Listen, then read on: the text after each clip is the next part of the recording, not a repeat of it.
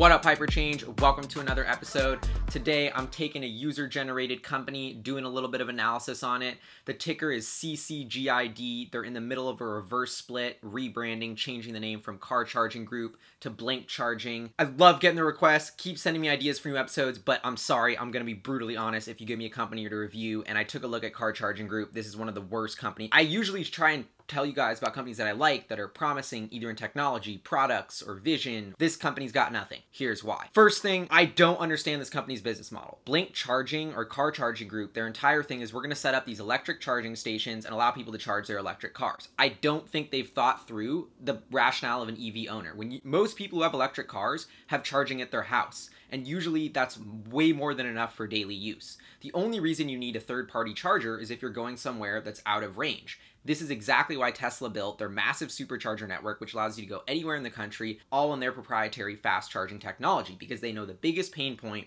for electric cars is when you want to take a long trip and charge. But Blink, where do they fit into this? I'm in Seattle right now. I went and looked at where all their chargers are. They're all in the heart of Seattle. If you look at this map, they're either in the heart of Bellevue or the heart of Seattle. It looks like they're geographically centering their charging stations in the middle of cities, which makes no sense to me, because if you're already in a city, you probably are already charging your car at home. The only reason you'd want to charge your car on a third-party charger is when you're going somewhere far away from a city. I don't get their geographic strategy. This is interesting to note because you think about this company, you're saying, oh, they charge electric cars. This is a growth industry. Electric car sales are going to boom and everyone's going to need to charge them somewhere. That rationale makes sense to me on a very basic level, but does that mean this business is going to succeed? No. And that's why I think this is an awesome episode, an example to talk about why even a company in such a great industry as electric vehicles may be a total flop. Just because they're in a good industry doesn't mean you're a good business. My guess is that they're way overestimating the demand for these. In reality, almost no one's going to use these third-party chargers because they're super slow. You already have charging at home, and if you're long distance, you're probably in a Tesla and you're going to supercharge.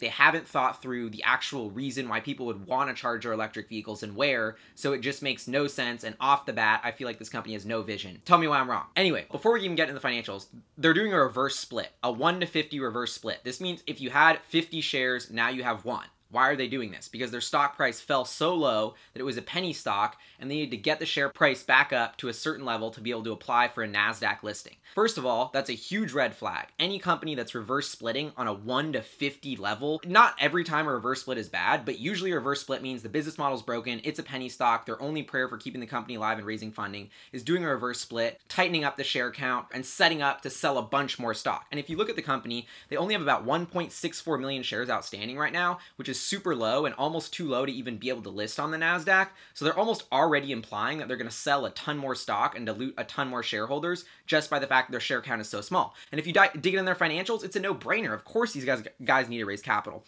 They raised a ton of money in like 2013, have been burning through it and piling on debt ever since. If you take a look at their most recent quarterly report, these guys have a solid, yep, you guessed it, $584 in cash.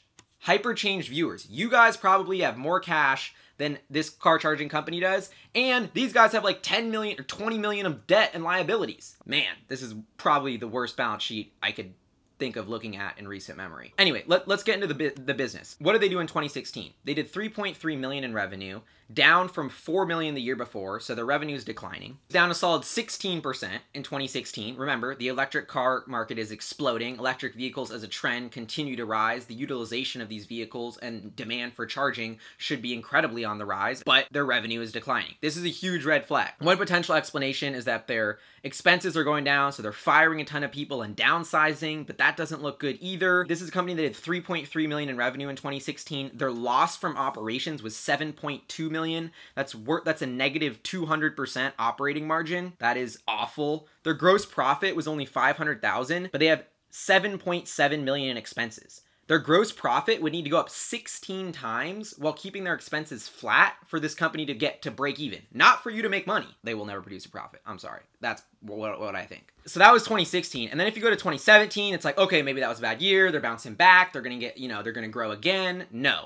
Revenue is down from 868,000 in Q2 2016 to 532,000 in Q2 2017. The loss from operations grew, so revenue's down, loss is up. This is a company that is what I would call in a massive downward spiral. They burned through all their cash. They piled on probably as much debt as they can have. If you look at their debt, as of Q2, at least $3 million in debt just from convertible notes. And if you include accounts payable, then they have another 13 or 14 million of liabilities. So this company has like 16 or 17 million worth of debt and liabilities with $584 worth of cash. That is the most precarious situation I can fathom for a company to be in. Hundreds more times debt than cash, and they're not making money, they're losing money. My guess is they're going to need to dilute shareholders an absurd amount just to keep the company afloat. It's just going to kick the can down the road on the inevitable, which is these guys are going bankrupt. Maybe they had a good intention. They were like, we're going to build out the infrastructure to let people charge their electric cars. It's going to be great. We're going to make a huge business out of it. Then Tesla announced the supercharger, and they realized that everyone was either charging at home or needed to charge on a road trip. Their entire infrastructure and asset base of these city plug-in chargers is useless, is losing money. That's where they're at now, and they're trying to keep the company afloat desperately. But I would never invest in this thing. I wouldn't touch it with a 10-foot pole. I don't know what to say at this point. This is not a way to play the electric vehicle industry. That's HyperChange. Keep the ideas flowing. I love this suggestion. I'm not gonna love every company, you know, and I'm keeping it real with you guys. Pilgrim Proofs, let me know. Hopefully you watch this video, and hopefully I didn't hurt your feelings or anything. Peace out. See you guys next time. Sorry, forgot one more thing. To wrap up the company's valuation, if we assume this 1-for-50 reverse split with about 82 million shares outstanding, quick calculation, that means they will have about 1.64 million shares outstanding. Today, when I just pulled up a quote of the company, they're trading at $16.30 per share. That puts their current market cap at about $27 million. So this is a company trading for $27 million, which has about $20 million in liabilities, $500 in cash, a business that is doing about $3 million a year and declining, and that business is losing about $8 million a year. There's no earnings to speak of. They're trading at a price sales multiple of 9 times price sales. That's higher than Netflix, that's higher than Salesforce, that's higher than Tesla, but those are all incredible businesses. That's higher than Amazon, that's higher than Google, that's in line with Facebook, and they're declining. The valuation makes no sense on a fundamental level, and if you add in the fact that this company is on the cusp of, in my opinion, doing an incredible round of mega dilution to support their funding needs, then this is going to get even more expensive. I just think there's no way to even rationally make the valuation make sense. I would love for someone in the comments to tell me why I'm wrong. If you can prove to me, I'm waiting for someone to convince me that this is a good company, but I've lost all hope. $27 million for a company that's losing $8 million a year. I wouldn't buy that. They have $500 in cash. My little sister has more than $500 in cash. This company's garbage. That's my opinion. Sorry, Car Charging Group. You're doing a great job, but your business model sucks. That's not my fault. Anyway, that's HyperChange. I'll see you guys next time.